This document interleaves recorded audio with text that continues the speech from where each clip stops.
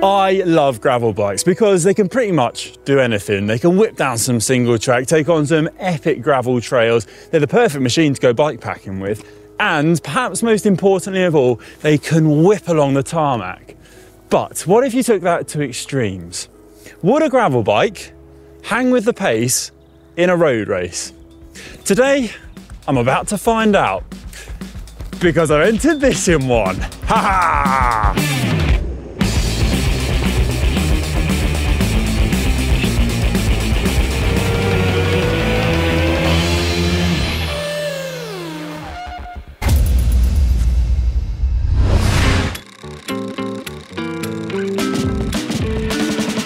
This is a gravel bike I'm going to be racing on today. It's fast, it's light, it's versatile, and I want to prove its versatility today because it can take pretty much anything you throw at it. It's a do-it-all bike, and that is why I love gravel bikes. I'll talk you through a few of the details, okay? So gearing-wise, I've got a 40 up front, 1042 at the back, which can handle some real steep, mucky tracks. It will get you over there with ease, but also it will hang in there on the flats with some pace, and that's what I'm going to need today because speeds in this race I think are going to be high. So average speed I'm guessing is going to be around 40 to 45 kilometers an hour. 42 kilometers an hour, I'll be at 80 RPM on this setup. 95 revolutions per minute, I'll be traveling at about 50 kilometers an hour. Speed spike to 60 kilometers an hour, I'm going to be spinning to win. I'm going to be around 110 RPM, but that should be enough to hang in there. So I'm pretty confident with that. Tyre-wise, I've gone for 40 mil Pirelli hard terrains, which are capable of rolling fast on the flats, on the hard stuff, but also tackling some hard packed gravel, going out into the woods. Maybe I'd have gone for some knobblies in some real wet, muddy conditions, but still, you could take this bike on these tyres pretty much anywhere. Let's face it, you could challenge yourself and do what you wanted. Yes, I could have gone wider, I could have gone to 45 mil, but I think 40 mil, that's the sweet spot, which is going to allow me to still have that pace on the road race when it's needed. There'll be some watching this who will say, well, why didn't you just put on some road tyres? But I wanted to prove by using the gravel tyres that this thing's still going to have the speed necessary. Most people I'll be racing against will be on 25 mil, 28 mil width tyres. If I hang in there, if I sit on the wheels, keep myself out of trouble, I think I'm going to be okay. I think I'm going to still have the pace needed. And I wanted to keep this as the gravel setup. That's why I've gone for the mountain bike specific pedals.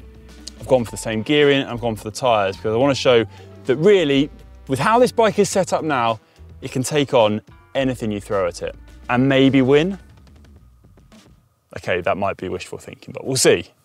Give it our best. How long do you reckon Conor's going to last? 10 minutes at best. I reckon he's going to get spat on the first lap. First lap? Yeah. He's going to go 60k an hour on that first lap, and he's only got 42 on. 42 chainring, yeah, he's got no chance. Good luck, Conor. The race I'm doing is the evening crit at Thruxton in the south of the UK. I was racing in the 3rd category, which meant a 45-minute race. I picked up my number and couldn't help but notice I was the only one on wide tyres. Right then, it's race day and I'm putting my number on. I feel a bit nervous actually. Got butterflies. You can't help but get butterflies when you're putting a number on. But it feels a bit different, the fact that I feel I'm doing it on a gravel bike. So obviously, you know, let's accept it's going to be a little bit slower than the setups people are using today. There's some fast looking machines about, but I'm still feeling confident. I'm quite good at riding at the back of races and ducking and diving, so hopefully use that to my advantage. So the race itself is going to be about 45 minutes long. Alex told me a few details, his mates raced it quite a lot. Says the average speed is normally around 42 kilometers an hour, and his mates averaged 280 watts. Pretty spicy. And I'm really hoping his mate isn't 50 kilos in weight. My number's on though, number 23. And the gravel bike's in the race.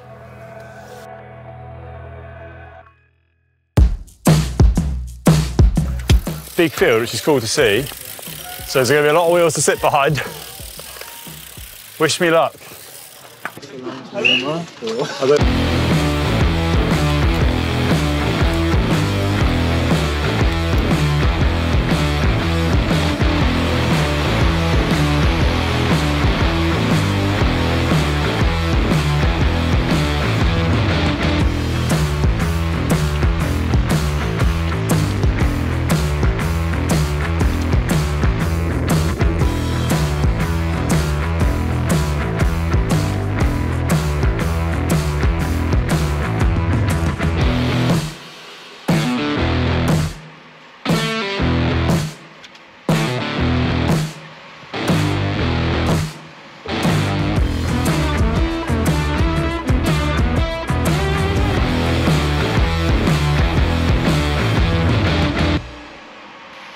Halfway through, I was managing to hold on to the bunch and even got near the front for a few cheeky attacks. But it was getting tough. Could I hang on until the finish?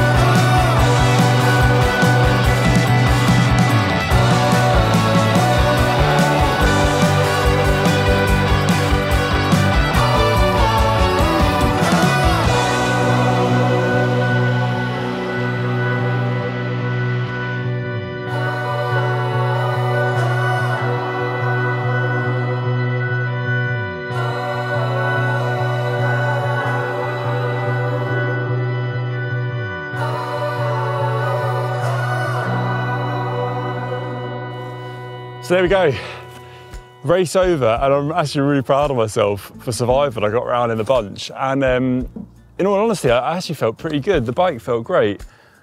When I was in the wheels, I was able to roll along. To be fair, it was such a wide, rolly circuit like this, I had quite a lot of protection in the wheels, so I was able to recover. I didn't feel sluggish at all, which was interesting. I thought I might even feel a bit sluggish there, and maybe like I was losing power, but I didn't. I was able to really kind of actually keep quite good momentum. I did try a few attacks because I noticed my acceleration wasn't quite as fast as when I was on my full road bike setup.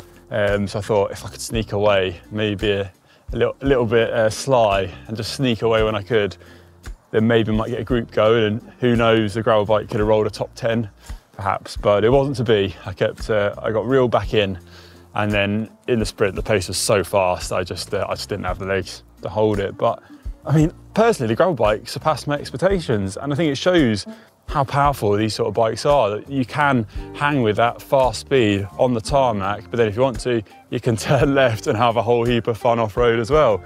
So yeah, dead chuffed to get round. It was so much fun to be back racing as well. And let me know in the comment section down below if you thought the gravel bike was going to make it round, or if maybe you two are a little surprised that it was able to hang in there with the road bikes.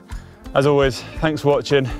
We'll see you on the next video. I'm gonna go and find a recovery shape now. Maybe put a lumberjack shirt on, is that what gravel bike riders wear?